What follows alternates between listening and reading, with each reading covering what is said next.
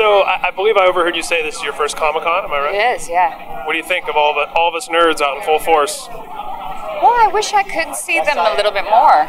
You got to get out and walk the floor. That's where all the excitement really is. Yeah, I might. You can wear a mask, which is totally acceptable here, and then no one bothers you for a picture or anything. Yeah, I heard Sigourney Weaver actually walk the floor with a Darth Vader mask last year. I remember a few years ago, Elijah Wood had a Stormtrooper mask, I believe. And yeah, I mean, it's pretty common. Yeah. You never know who's under there.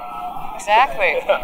So how excited were you when you learned that the show had been picked up for season 2, which we're all about to see? I'm really excited, and I think season 2 is even stronger and better than season 1. We get to see other, layers of other characters revealed. Joan gets to go out in the field. It's Very good. nice. Yeah. Out from behind the desk, as Out it from were. behind the desk. Yeah, we get to see her out from behind the desk most episodes in some form or another. Yeah, okay. Yeah. Now in the field, do you get to? I mean, with somebody like Doug Liman involved in the show, do you get to beat some people up?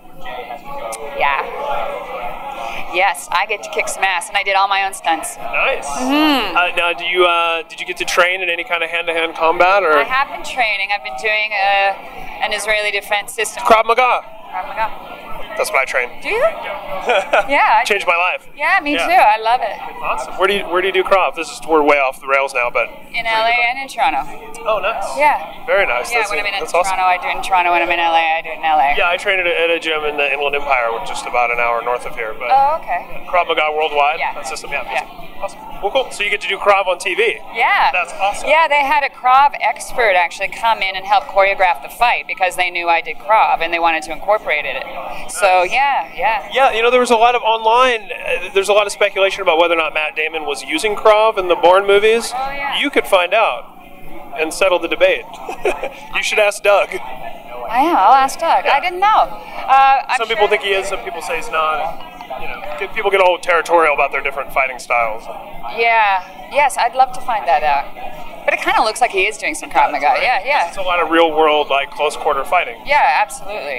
Yeah. So what's your favorite strike? I prefer the 90 degree into the throat. I'm also a big fan of the groin strikes.